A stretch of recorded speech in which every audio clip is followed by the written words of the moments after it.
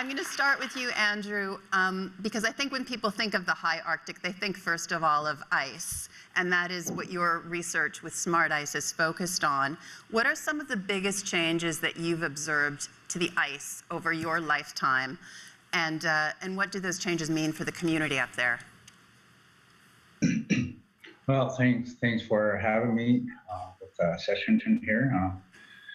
With regarding your questions, even in my own lifetime, I'm seeing changes of ice conditions. The sea ice is forming a little later each year and breaking up a little each year, and our community need to be aware of that because, like you said, there's no connecting roads to our neighboring community, and we use the sea ice as our main highway to get to our neighboring communities, our hunting grounds, camping grounds, and just to get away from the community. Shelly, you're a longtime resident of Pond Inlet, although you're not from there originally. You're also an anthropologist. You teach environmental technology. What are the big changes that you've observed? Well, I think the easiest way to describe not just the changes, but why the changes matter. I could give you a list, and I'm sure you're all really familiar with them. Melting permafrost, melting ice, shorter ice season. But I think something to keep in mind is that as an anthropologist, I know that every culture is a reflection of a specific environment, which means as an environment changes, so too does a culture. And this is something that we need to be hyper concerned about, because the depth of knowledge that Inuit have about their environment means that as that environment changes, so too does the culture. Yeah, Alex, let me bring you in on that, because you're a member of Qikiqtaaluk, which is a group we're going to talk about in a second that's very connected with this climate science, but you are also an elementary school counselor in Pond Inlet. So you have direct contact with the kids, with the families. Tell us how some of the climate change that you're seeing is affecting people sort of from a sociological perspective. From a sociological perspective, it just encompasses a lot of pre-planning ahead. So for example, if you just need to figure out, okay, the sea ice is melting earlier, therefore, do we need to get our gear ready? Do we need to save up some money for more food? Do we need to have more ammunition to go hunting? There's just a lot of pre-planning within their own families, but it trickles down to the children as well, where they have some knowledge to the pre-planning or any sort of thing that they need to kind of be vigilant about. It's just another layer of worry that they already have with their schoolwork with the children. And then another added layer from the families who are either working a 9 to 5 or who are full-time hunters is just, there's so many ways to think about it. All you have to do is just think about the bigger picture and how you can trickle down the effects and how you're able to think about it. And so obviously, like a goal of climate science, we tend to write about it often in terms of what it means for the big picture, but there's also the idea of mitigation, of adaptation, of trying to do science that will be helpful, right, to real life. So Shelly, you and Andrew were both instrumental in forming Qikiqtaaluk, which Alex is a member of. This is a group that brings sort of young Inuit adults together with scientists to try to make the climate science better. Tell me why that was important. Well, I think it really came out of a place of frustration, seeing that high-priced consultants with no real understanding of what they were observing were coming in to give information to decision makers. Now, ultimately, what I know as a human being is that climate change requires quick action. If we rely, as a lot of governments do, on the best available science for decision making, it means that you are then stuck in a system where you are waiting for the scientist first to identify the issue, come up with a hypothesis, find the funding, do a couple of years worth of field testing, go back to their lab, do some analysis, write a report, get peer review. In that time, you could actually be getting meaningful information for decision making from the people that are actually here. And it's funny, it's this kind of disconnect that happens where I don't think that people are fundamentally recognizing that what climate change solutions need is the best available knowledge for decision making. In my role with the Iqaluit, it's just been as simple as giving Indigenous youth the same thing that most of the people in the audience have had, which is time and space to become excellent at what you personally can contribute to the climate change conversation. So, really simply, again, it's climate change needs answers quickly. And the best way to do that is to combine Indigenous knowledge and science and use the knowledge that's co-produced in order to address some of these issues. And that's the kind of science that Andrew is doing. So Andrew is out on the ice for a program called SmartICE, measuring the thickness of the ice, where the ice flow edge is, like where the kind of fracture lines are, the ice leads are. There's a whole vocabulary of ice that I didn't know about that I learned doing this story. Andrew, from your perspective, are programs like Iqaluit and SmartICE about making the science more accurate, or are they about making the science more relevant? Are they about asking different questions? What is the main purpose?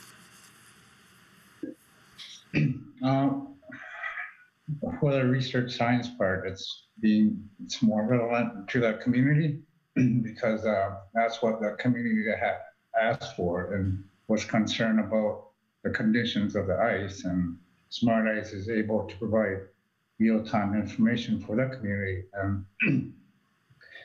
And one thing we Inuit do is adapt, and we've been adapting for centuries here up in the north, where majority of the world thinks that it's too cold for anybody to live up here, but that's proven wrong. And we are very capable of doing research up here also, and to have that community, to listen to the community concerns is, I think it's a huge deal. And you get a better outcome of your research and have better support from the community also.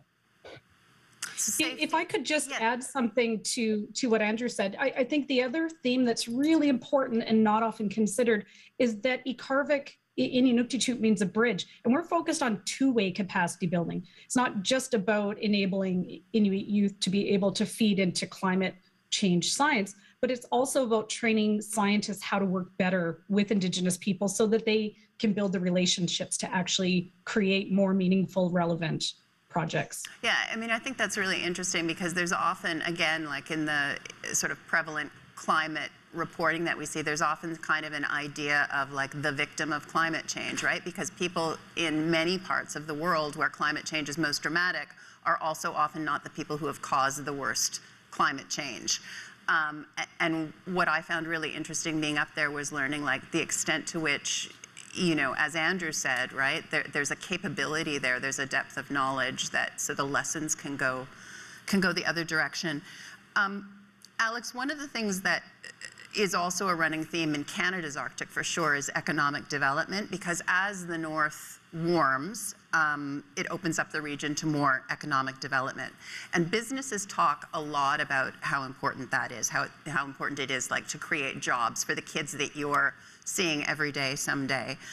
How does the community weigh the pros and cons of economic development against the need to protect the environment, to protect the traditional Inuit way of life, to keep the ice safe, as Andrew was saying? Within the community, there's a lot of holistic approach, consulting with elders, consulting with hunters, consulting with the women and children. That one word, sea ice, can be something completely different for you. It can be completely something different for us. Therefore, how do you connect the two to make sure that whatever's being communicated is understood? And I think, Shelly, what Alex is talking about is that idea of Inuit knowledge, which you tried to explain to me like many times. Do you want to take a stab at it from an anthropological point of view for our audience? What is the difference between Inuit knowledge and kind of the Southern scientific method? Right. Well, as a non-Indigenous person, I think I can speak for a lot of people when I say we have got it all wrong. We think it's this kind of like data thing that you go and like extract from Indigenous people, and that's suddenly going to, open our eyes and our minds to what's really happening.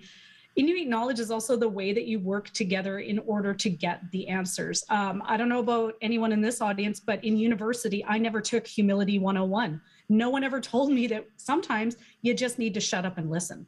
The way of working together requires you as a human being to figure out something a little different than what we've typically been taught, and that is to not come in with a fully formed idea of what the issues are, but instead to sit back and figure out how to be part of a team in all of this. In terms of the economic development, though, just again to throw out something that may not have been considered, is that research itself could be an incredible economic driver for the Canadian Arctic. The number of young, fabulous, superstar Inuit and Indigenous scientists means that all that money that typically flows outwards to consultants and researchers could actually be driving an incredible opportunity for jobs that don't require you to stop being fundamentally who you are as a human. And I think that is something, again, that when you're only perceived as a victim of climate change, the space hasn't been given to say, what if the economic development and the climate change crisis can work together to spur on a new type of economic development in the North around Inuit knowledge, climate change, and co-created solutions.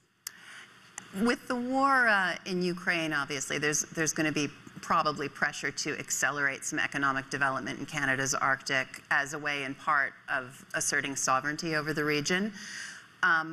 If you accelerate global warming in a place like Pond Inlet that's already facing very rapid change, right? The ramifications seem pretty significant. Andrew, you talked about a minute ago how capable Inuit people are. Certainly, like, the longest database of information about the Arctic is in their heads.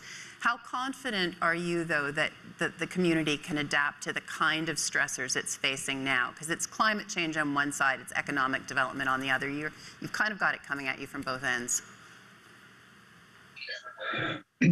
Well, it's another adaptation that we'll have to face, I'm sure. There'll be challenges for sure, but we don't see them right now, but we'll see them later in the long run now. But we are very capable of being out here up in the north and doing what we have to do in order to live, I guess. Alex, we're almost out of time, but do you want to weigh in on that one? Yes. So from the industrial era, anywhere that's been colonized or what have you, anywhere that the industrial area started, you had a 200 to 250 year head start, where within our small community, it's been probably when the whalers and the traders started coming here, that's when we started to adapt. So as opposed to a 200-year adaptation to the modern world, our short time, we're amazing at adapting to any situation. That does not mean we can all be resilient at some point, but that means for whatever pressure that's happening within our community, you as a researcher or anyone coming to the North, you need patience to listen properly to any voices that we have concerned. All right, we're going to leave it there. Thank you all very much. Really a pleasure to see you again.